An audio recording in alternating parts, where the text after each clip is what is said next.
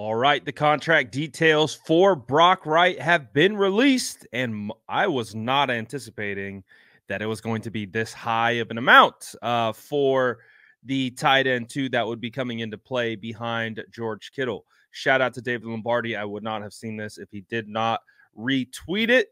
But this information is actually directly from a Lions reporter, Dave Burkett, and he is reporting that tight end Brock Wright has signed a 3-year, $12 million restricted free agent offer that the 49ers have made. And obviously, as we've already discussed, the Lions have 5 days to match this deal. And will they? The 6'5", 250-pound tight end, who is a former undrafted free agent out of Notre Dame, could very well likely be a San Francisco 49er. Again, he's 25 years old.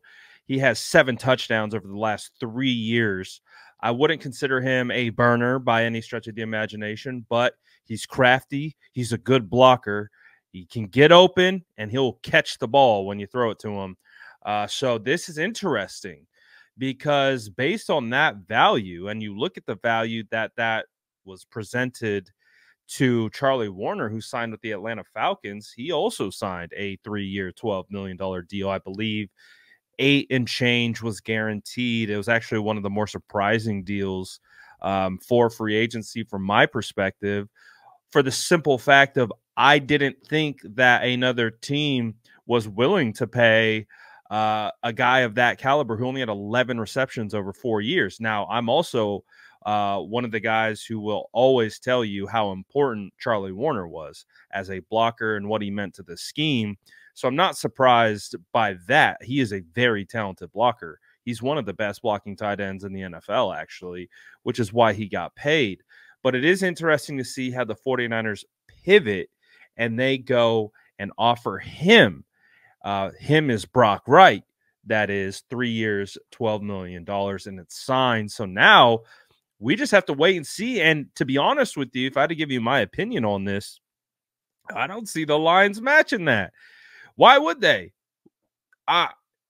They had him at a value. I think they were about to pay him $3 million, which was the offer sheet that they originally had signed as an original round tender to RFA.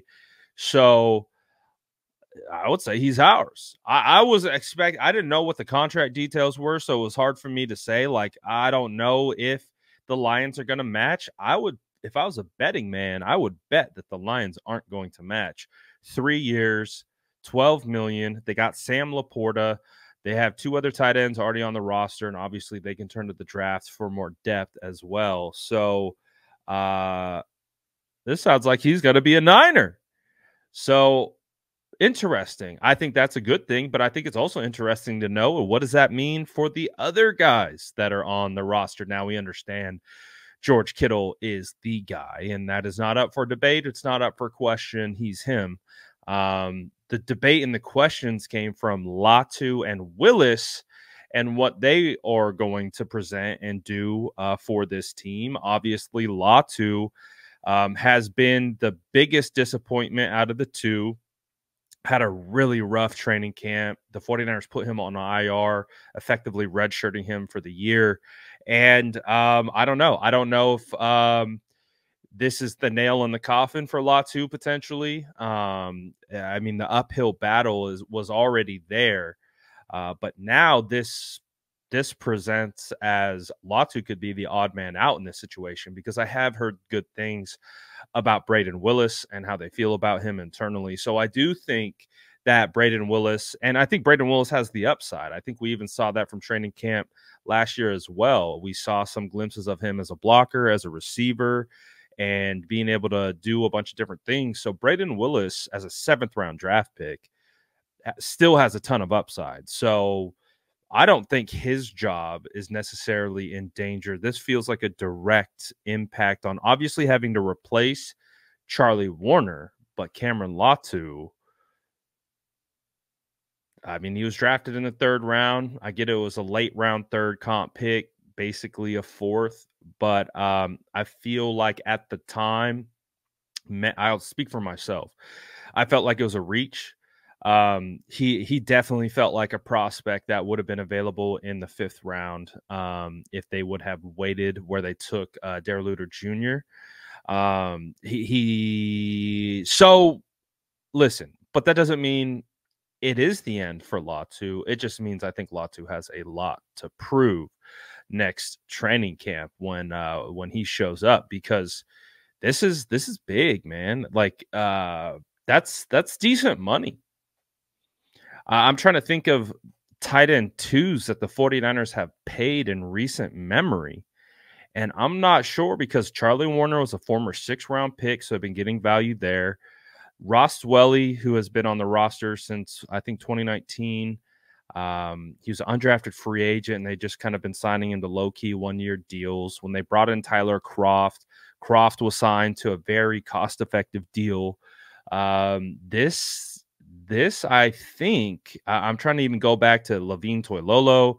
I'm going back to Garrett Selleck. I don't have Garrett Selleck's contract figures in front of me, but I'm not sure it was at this level. I could be wrong on that particular point, but I'm just thinking in recent memory, like at least within the last 4 years, they have not put this value into, at least a contract figure amount, into a tight end 2. So we do know the importance of the tight end 2. That's why for me, I was pretty bummed that Charlie Warner wasn't returning, because I really did feel he was one of the better blocking tight ends in the NFL, and what had an immense role on the 49ers offense, especially if Kittle ever had to take a break or he got hurt. Like, the run game didn't suffer all that much. Warner was able to come in and pretty much duplicate whatever Kittle was able to do. And Kittle's one of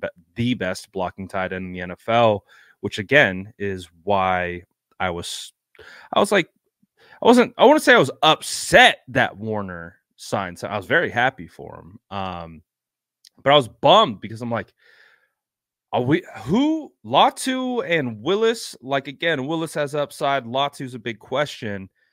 But I don't feel comfortable with either of those two right now as it stands, and that could change when training camp comes around. But as it stands right now, it's like, oh, I'm not comfortable with our tight end 2 spot, because I know how imperative it is to this, any outside zone. The tight ends are like almost damn near the point of attack. So that's why Kittle's so important. That's why Charlie Warner was so important. That's why Kyle Juszczyk is so important. Those 3 guys are at the point of attack in the run game more often than not. So this sounds like we got a tight end 2. I don't know. I like it. What do you guys think about this? Let me know in the comments below. And as always, make sure to like and subscribe for more updates.